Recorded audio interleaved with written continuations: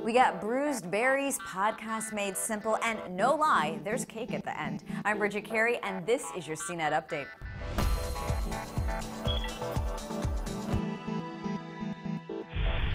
It's a grim day for BlackBerry maker Research in Motion. In its earnings call, the company gave some pretty bad news, and it was worse than many expected. BlackBerry 10 devices won't be ready until the first quarter of next year. It was supposed to come out sometime before the holidays. The company is also cutting 5,000 jobs, almost a third of its employees. It has to do something after suffering a heavy operating loss. Some see this as BlackBerry on its deathbed. Apple quietly released a new standalone podcast app that doesn't require iTunes. It gives you a way to find your favorite shows like CNET Update outside of the typical iPod music app, but some have found it to be not so simple to use. If you're interested in trying out some other podcast apps, be sure to check out Downcast, Instacast, or Stitcher Radio, which is like a Pandora for podcasts.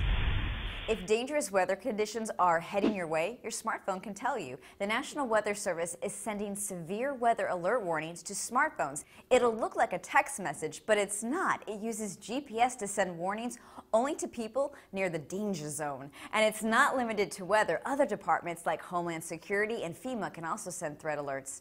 If you're interested in Google's new Nexus 7 tablet, the 16-gig version for $250 is being sold at GameStop. And that means you can throw in some game or gadget trade-ins to lower the price. You still have to head over to Google's Play Store, though, for the 8-gig version. And start saying goodbye to the Blockbuster Express DVD rental machines. Redbox bought the machines for $100 million. And the brand new Android 4.1 operating system will not be certified to use Flash. Flash has always been one of the big features that helped Android stand apart from Apple, but Adobe says it's not going to work on Flash for mobile anymore. Everything is moving to HTML5. It's the 5-year anniversary of the device that changed our world, the iPhone. So happy birthday, iPhone. Remember your first year? You know, you weren't perfect with that AT&T Edge network, and you couldn't send photo text message, and your memory was so tiny, but you taught us concepts like swiping and double tapping and pinch and zoom. And on the 3G, you showed us apps, and you made us so proud when you graduated to 3GS and finally did your first video recording, and you also could cut and paste.